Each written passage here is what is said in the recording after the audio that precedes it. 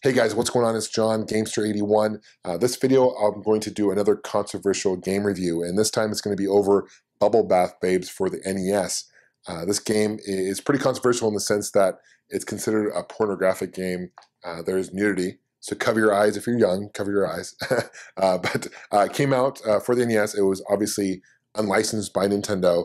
If you own the actual cartridge today, a loose cart can go from $800 to $900 plus. If you want it complete in blocks, you can go for thousands of dollars. Now, I don't own this game, unfortunately, a physical copy, but I do have a repro of it. So I'm going to play this on the actual hardware, and you'll be able to see what it's like.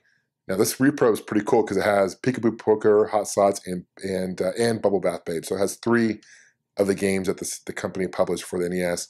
And so let me know what you guys think of this game. It kind of reminds me of if you take Tetris and Bubble Bobble with maybe Dr. Mario and those style games, you mix it and breed it and you add some porn to it. That's basically what you get with Bubble Bath Babe. So appreciate you guys leaving a comment. I'm really curious what you guys think about this game.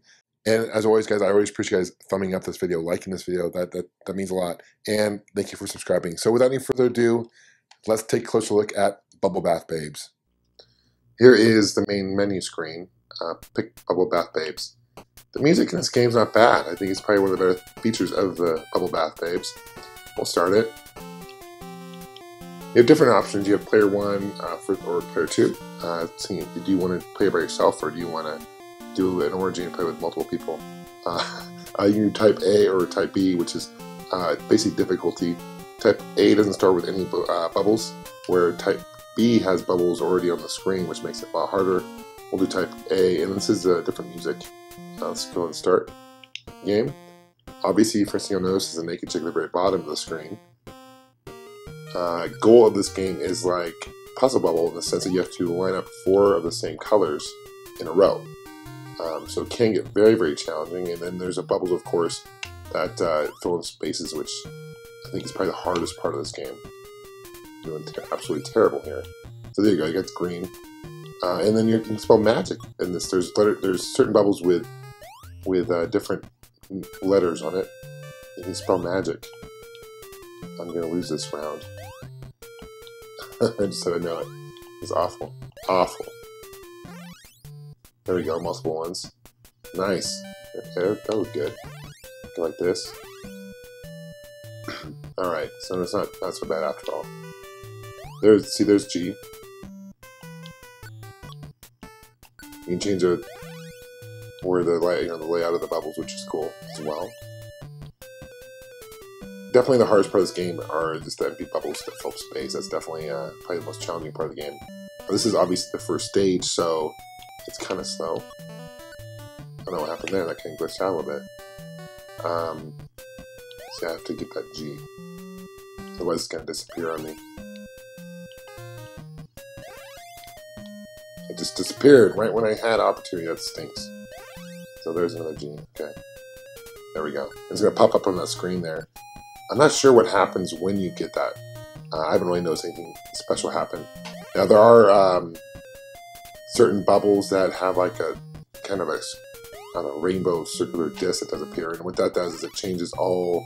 It's like a magic one. It changes all the bubbles the same color, so you pretty much automatically win. This game is surprisingly addicting though, but it's hard. No pun intended, of course. Now, the initial game was called Magic Bubble, and it came out by a company called CNE Games, not to be confused with TNA Games, which would have probably been better fitting. Obviously, the game was created for an adult audience, unlicensed by Nintendo, of course. Now, initially, CNE, once they developed this game, they sold it to a company called American Video Entertainment. They released a bunch of games. But what they did was they took away the nudity, and they added basically bikinis to the girls, and they called it Mermaids of Atlantis, which is still available. I don't know what's going on there. It's weird. It's never done that before, which is odd. I'm not sure why it's appearing like that. But anyway, Mermaids of Atlantis came out much cheaper than this game for sure. So if you're looking for a fun game like this, Mermaids of Atlantis, still unlicensed. And still very, very challenging, of course. And this is on the easiest setting, so this is going slow, where typically it goes much faster on the harder settings. So, and then once it came out as Mermaids Atlantis, what Panasian, a company called Panasian released this game. I'm going to go ahead and lose. And then they released it as, they changed the name to Bubble Bath Babes, released it again, and that's the rare one to find. Let's continue. I believe Bubble Bath Babes is the only one that, I don't think Magic Bubble came out for the NES. I think it came out for possibly the Famicom. But ironically, even though there's like a naked chick at the very bottom, I'm not even paying attention to that because I'm more focused on the game. And gameplay is not bad. I'm curious what your guys' favorite puzzle game is for the NES. I really like Tetris, obviously. That's what we all think of course. I like Dr. Mario a lot. I like Yoshi's Cookie. A game called Hatris, which is very unique. I believe like what Wario Woods came out. That was the last game for the NES. There's quite a few bubble games that were released for the system, and they're addicting. And this is definitely up there. This is definitely an addicting game. I'm also curious if you guys ever played this game. Okay, there's G. Let's see if I can get my G. I'm gonna get the greens. Are you kidding me? Oh man, this is brutal. I'm luck here. Combo. Man. Unbelievable. No greens. It's going to disappear right when I get the green. Watch. That's what I call some horse. There you go. At least they make it up there. So there's a G's going to pop up there. That was terrible there. Like Tetris, just shows you the next move, of course.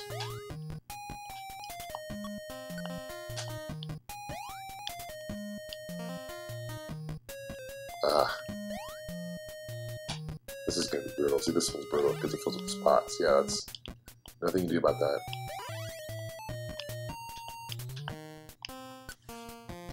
The more points you get, the more bubbles you pop, obviously. There we go.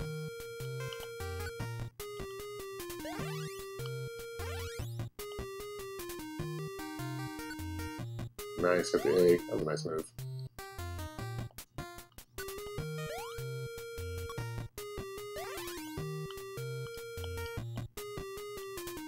How about red? Oh, if I had that.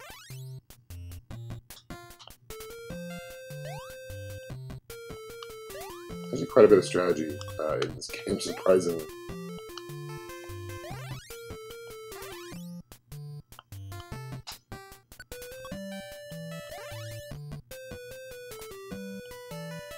There we go. Yeah, I got the eye.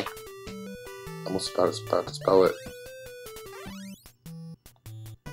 I get the combo purple. Nice.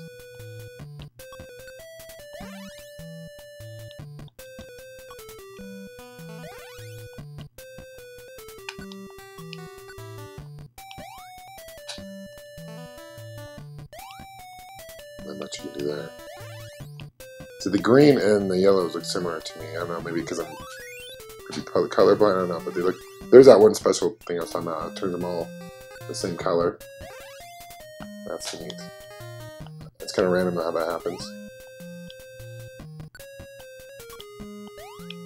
That was a bad move.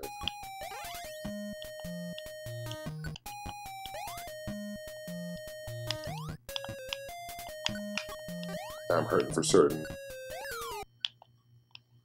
I'm hurting.